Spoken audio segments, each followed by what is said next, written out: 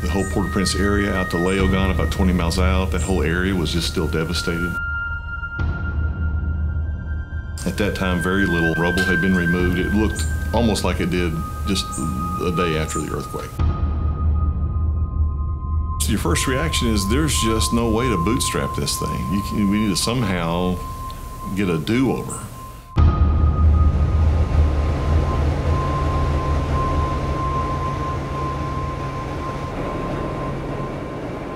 It seemed to us that with the earthquake kind of flattening the infrastructure, it was time to address the needs of children, the poverty, most people living on about $2 a day, an education system that's really run by private, non-government organizations, not by the government. It's really run by charities, by missions organizations, NGOs. How can we help their families? In other words, their parents need work. 60 to 70% unemployment. In a country of 10 million people, about 100,000 on the radar tax-paying jobs. That's it in a country of 10 million.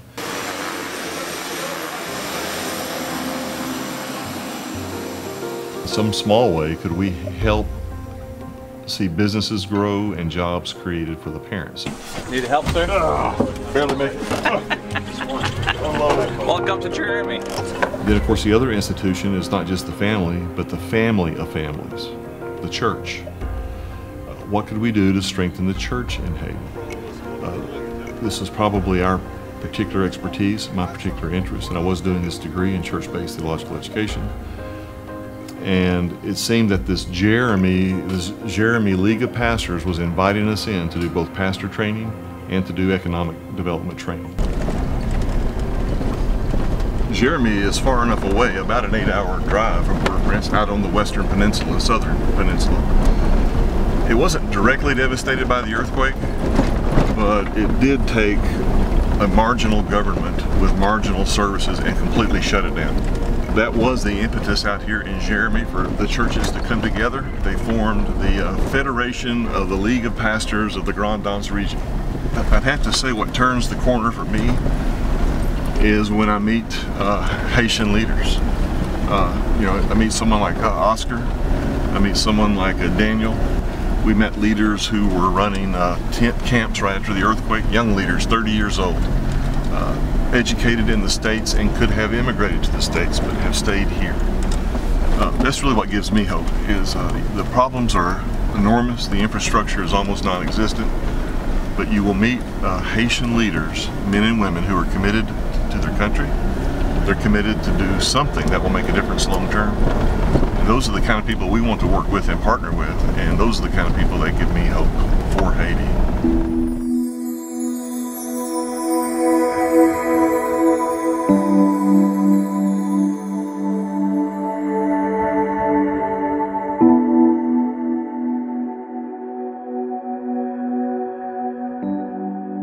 If there's a dream about what we want to establish here, by not just providing the tools and train them, but help them to stretch themselves and take the leadership. So really it's to build a national group of leaders, so that way so we can work with them. We have formed ourselves into a cohort, and we have a distinctive learning process. It's a process of reading scripture, reading some theology, and then coming together for Socratic discussion. It's a mutual learning process in a learning community that's committed to the process, not studying, again, the systematic theology we're mostly used to, but instead studying biblical theology. We've been doing that now for a little over a year and a half. The material we're using is from the Biblical Institute of Leadership Development out of Ames, Iowa. And they offer a certificate at level 1, 2, and 3. Just this summer, they finished their first level of training. What I discovered is that I wasn't properly educated about evangelization. Now I have discovered the true principles of evangelization and what evangelization is really about. I used to do it on my own way and take part of the gospel. Now I find a way to get the whole gospel. And the way I understand it now, I want the whole country to get it. as these pastors are training other pastors, they're also using it in their churches. Elders, deacons, leaders, women leaders, Sunday school teachers. And they're reporting back to us that this discipleship material is really having a maturing effect in their churches. Some of them are even using the word revival, that it's changing their own preaching as they themselves go through the material and find a deeper understanding of the New Testament teaching. We appreciate the presence of your organization in our country in a particular way. In the past, we used to pay to go to university to get that formation. Now you bring it to us. That is a real plus. This is something we receive with an open arm. He said basically you're the first group that has been sensitive to the cultural elements since among all the people that we've been working, and I think we value it. This is a high value, and you guys keep time to read, understand. So, and we haven't seen that much doing in the past. We're the first since Paul. Depuis l'apôtre Paul, nous sommes les premiers vrais apôtres. They said to us basically that they had never experienced missionaries treating them like this. That chokes you up a little bit just thinking about it, right? Because they've dealt with a lot of leaders and a lot of missionaries over the years. Well, so is that because we're so good? I don't think so. I think it does come from some deep convictions about the church, about pastors and leaders, that whatever color your skin is, whatever denomination, whatever your level of formal education is, if you're an apostle, a prophet, an evangelist, a pastor, teacher in the Church of God, you're not some immature child that needs to be talked down to. And that's our conviction. So we love these men. Our friend and partner, and really the leader of this initiative, in many ways, is Mullery Jean-Pierre, a pastor out of Brooklyn. Born in Haiti, raised in Brooklyn. He had been preaching in Léogâne, and some of his sermons about bringing economic development to Haiti as well as gospel preaching to Haiti, some of his sermons got put on cassette tapes and somehow, through friends or connections, found their way out here. He didn't know anyone out here. They have a little radio station here in Jérémie, one of the churches we work with. They began to broadcast some of his sermons that they had gotten from Léogâne on cassette tape on radio. Then the local pastor here showed up in Brooklyn on a visit to the U.S. because he had heard these tapes. So they developed a relationship, and they invited Mullery, if he would come the next time he was in Haiti, out here to Jérémie. And we were with him because we were exploring this partnership back in 2010, 2011. And we came with him and made a presentation out here about both pastoral theological training and about the idea of business development. And we actually brought some of the Partners Worldwide guys with us. And I had several folks from my church, and Mullery had several from his. Well, that would have been fall, I believe, of 2011. And within about 3 or 4 months, we had decided to accept the invitation of this Federation of the League of Pastors of the Grand Danse region of Haiti. They like long titles. They invited us if we would come and begin the training on both ends of it. And so that's how we got here. And to us, it's actually important. It's important to us that we were invited.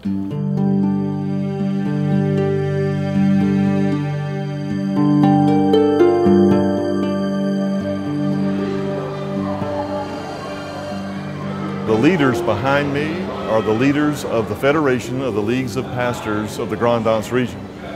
These men, and when they're all here, some are still coming in this morning, there'll be about 25 of them. They represent over 500 churches. They represent over 1,600 pastors. We have spent the last 2 days with 6 of these men, kind of the core of the core. Well, now today is Friday. We'll spend all day today and all day tomorrow with these 25 men, and often there are some women here. Right now, they're just men, and we are training them. Now, they have each committed to train 10 other pastors. They're currently averaging training 8 other pastors. So there are roughly 25 men here, but they have another 200 pastors in training. Those 200 pastors have also been challenged to train 10 other pastors. We're early in that process. We are hoping they will average 6 to 8 each one. And so that will mean that we will eventually have almost all of the 1,600 pastors in this federation in training. Pastor Nelson, congratulations. Very good. Thank you very much. So I want to create the environment that I didn't find for myself because I just figured it out by myself. I wish I could have mentor and people that will say this is the direction you need to go. So the reason why I'm here, so I think we can provide this kind of a element where they can find, you know, tools and the structure, a way to think, to discover and pursue what they think they need to pursue.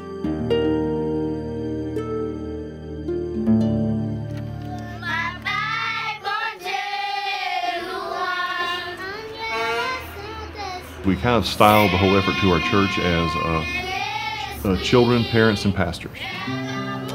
And we were hoping it would help Lake Valley get real one-minded as a church.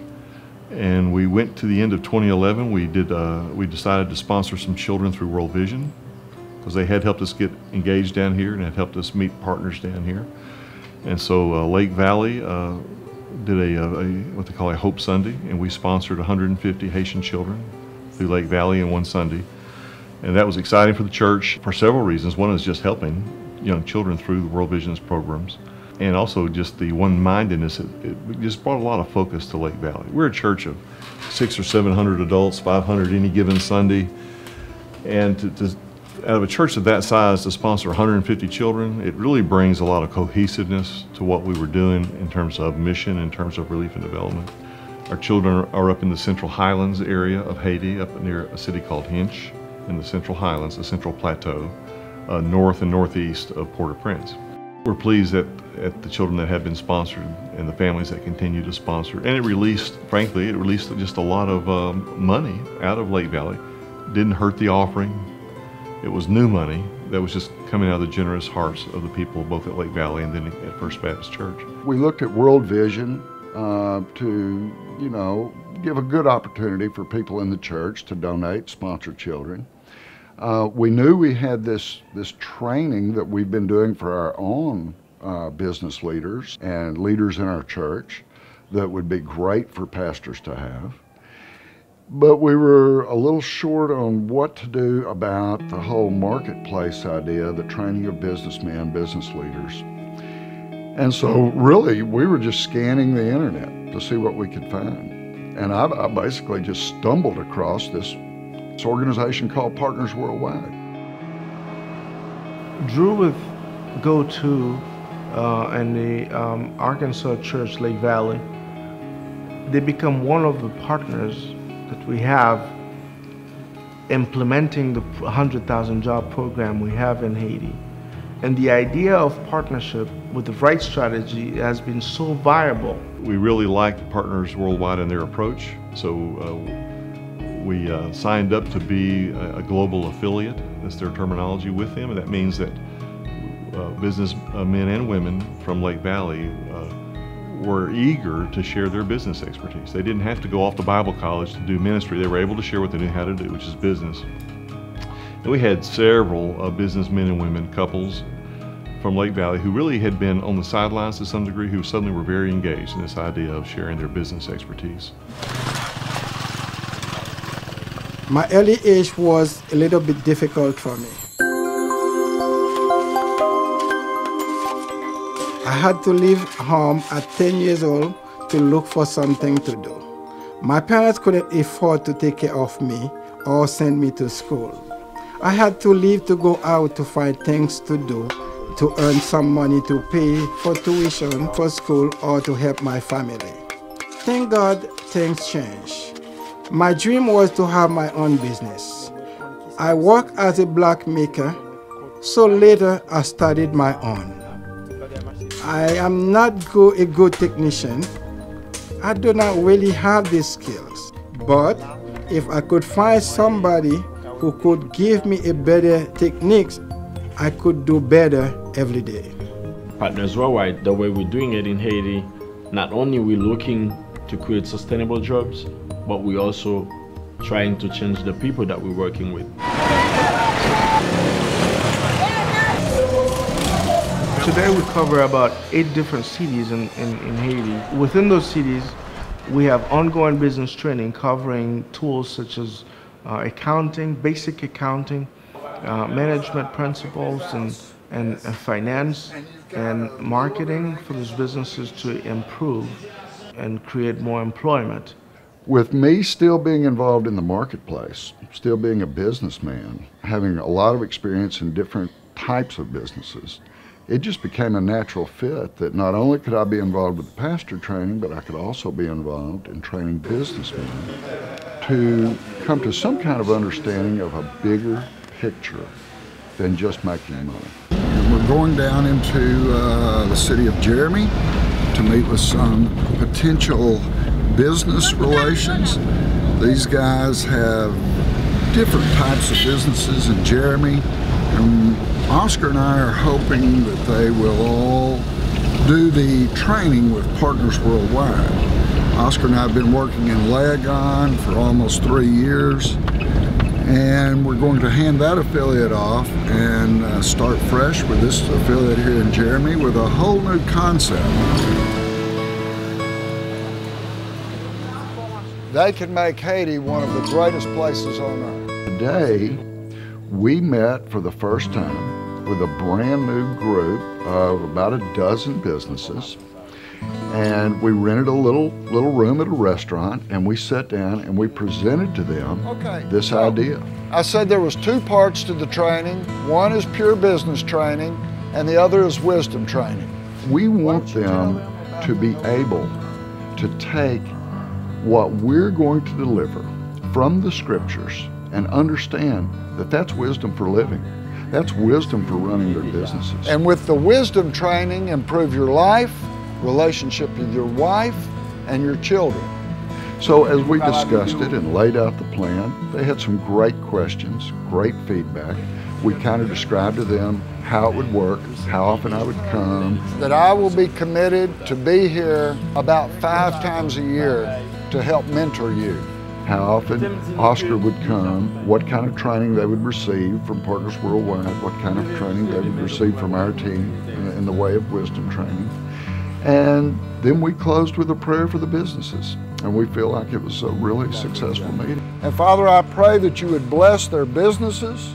With the ethical aspect of the church, combined with the intentional aspect of encouraging business development, we can be sure that we can have a good workforce and a better country for the next generations.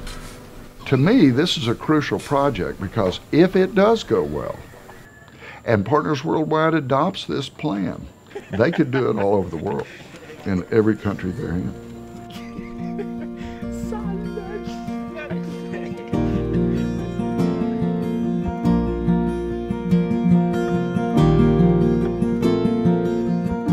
God is concerned about this world. He's concerned about Haiti, that the men and women and children of Haiti have enough to eat. He is concerned and cares that their government often acts unjustly.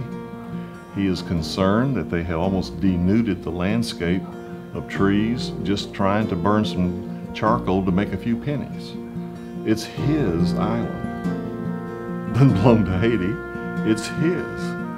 And he is concerned about his people, his creatures that are on it, and he is concerned about the land itself. That's gospel.